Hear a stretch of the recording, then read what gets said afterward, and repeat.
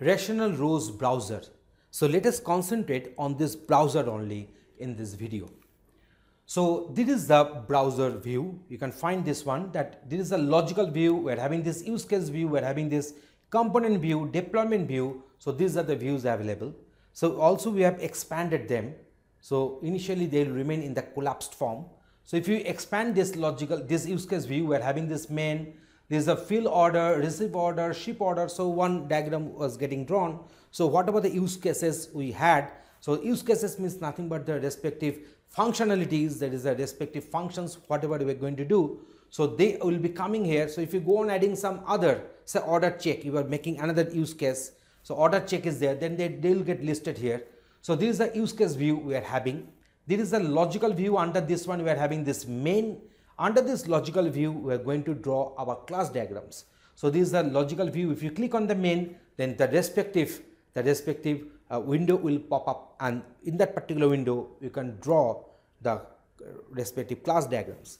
And these are the different classes whatever you have drawn in the respective diagram. So here we have taken only this browser, only this browser one. Adjacent to that there will be the drawing window where the drawings can be made. So there we might have made, say, invoice class, we might have made the order class, so they are getting reflected here. Now we are having this component view. Under this component, if you click on this main, then the component view, the respective diagram window will get open, and then you can drag different icons from the toolbar and you can draw the component diagram. And then we are having this deployment view where you can draw the processors rather, you can draw the nodes, you can have the respective nodes are there. So in this way you can draw the architectural diagram of the system. So this is the browser section, and this browser section is having such a very resourceful options are there. So let us go for some more detailing. Okay. So using the browser we can add model elements like your use case, actors, classes, components, diagrams, and etc. And view existing model elements. You can view the existing model elements. I have shown you that whatever the classes you are making there, they are getting listed in this respective browser window. View existing relationship between model elements, move model elements, rename them, and add a model element to a diagram. You can add some new model elements to the diagram, attach a file or URL to an element, group elements into some packages, and then access the detailed specifications of an element. So you can also add some respective detailing about the specification of an element, that can be also added here, and open a diagram. You can click on a certain diagram, the diagram will get open in the respective diagram window.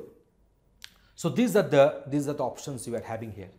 So if you go for the use case view, these are the respective contents. So these are the contents you are having. You can access them to draw the use case diagram. So these are the contents are there. You can pause the video, you can check them. So this is the list.